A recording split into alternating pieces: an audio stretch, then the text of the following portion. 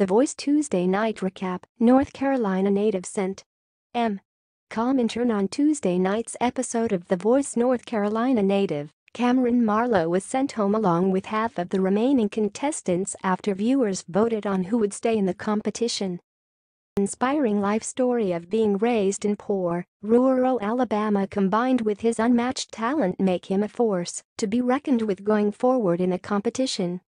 A laid-back performer with immense talent. After the two contestants were announced, Shelton was given the opportunity to choose another singer from his team to join the top 13.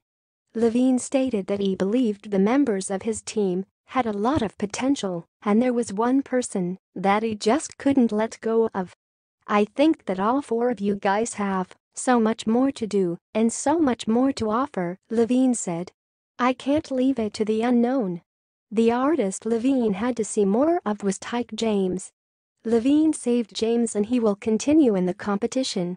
Up next, two singers from the comeback stage battled for their spot in the top 13. Singer Ayana Joni gave an energetic performance of No Tears Left to Cry by Ariana Grande. In response to Ayana's undeniable stage presence, coach Jennifer Hudson said she had a star quality.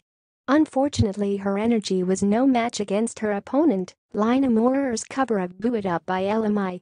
Viewers overwhelmingly supported Moore on Twitter, which resulted in her victory.